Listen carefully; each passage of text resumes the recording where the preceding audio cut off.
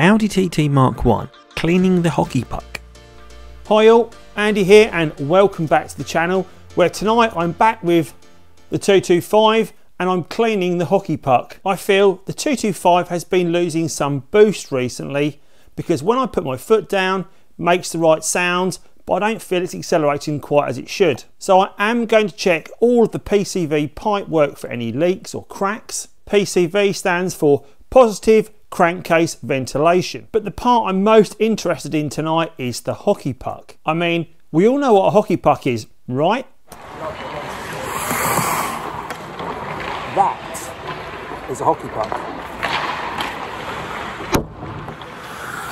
So I think we can agree that the hockey puck on the 225 is not the small black rubber disc that I slap around the ice once a week. Let's look at it on the car.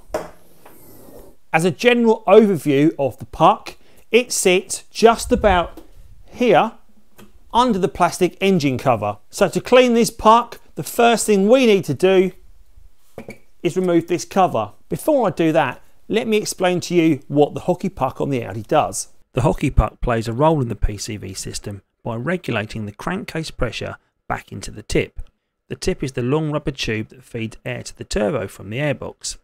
It also separates out the oil vapour somewhat and allows it to be burnt off. Some describe it as reducing or levelling the airflow pressure. Due to the nature of the puck and the oil vapour going through it, it tends to get gunked up full of goo and sludge over time. So taking it off and cleaning it out makes a lot of sense so it can perform at its optimum if blocked. It is supplied from the side of the crankcase via a pipe that comes into it horizontally, and the pipe feeding back off to the tip comes out of the bottom of the puck vertically. To remove the hockey puck, you will just need some simple hand tools: a Phillips screwdriver to remove the engine cover, a flat bladed screwdriver to open up the original Jubilee clips, some degreaser and a cloth to catch the old junk from the puck, and a couple of new Jubilee clips that you can tighten with a screwdriver to make tightening and loosening easier in future. So remove the engine cover by removing the two screws at the front and put it to one side. You should now have a clear view of the hockey puck. Not that type of puck, but here's a side-by-side comparison to gauge the size. The pipe work is secured with two crimped Jubilee clips, and we don't tend to have a crimping or removing tool lying around in the average toolbox, so I put a flat-bladed screwdriver in the crimped part and spread the clip apart. It should loosen the pipe enough so that you can wriggle the pipe off the puck connection. My crankcase pipe was quite loose already, and I reckon I could have just pulled the pipe off without loosening, but best not to take any chances of breakage. Remove the old Jubilee clip from the crankcase pipe, as we will not be reusing that. With the crankcase pipe off, you can now inspect the pipework for splits or cracks, as well as the gunk build-up inside the pipe. This one all looks good. Pull the puck upwards in the engine bay to expose the pipe that goes off to the turbo intake pipe, or tip, to access the Jubilee clip that holds the pipe to the puck. As I do, I can feel the structural integrity of the pipe is failing.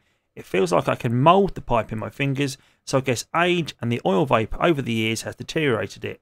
I will replace that pipe in another video. With the clip removed, the pipe felt like it had welded itself onto the puck, so I gently prised it away at the end of the pipe to loosen it enough to pull it off. That is the puck detached from the pipework, and I have to say, on first visual inspection, it does not look too bad. I was expecting the connectors to be half full of old oil, restricting the airflow. There is no sludge to speak of and very little oil residue. I was given a tip by Jules Matthews to clean the puck out with petrol, which will act as a degreaser, so thanks for that top tip, Jules. I am also going to clean mine through with some spray degreaser so I can see the aerosol venting through the other connector as I spray it. Using a white microfiber cloth, I can see anything that comes out of the puck when I pour it out. I did this a few times until the aerosol residue that came out was fairly pale in colour. So I let the degreaser evaporate fully and dry out, and then set about reinstalling the puck. It's simply a reversal process, but I'm using Jubilee clips I can tighten with a screwdriver to give future adjustment and pipe replacement options. Simple as that, job done. So hopefully that's a nice simple tutorial on how to remove the puck from the Audi, how to clean it and remove the gunk and get it working as good as new again.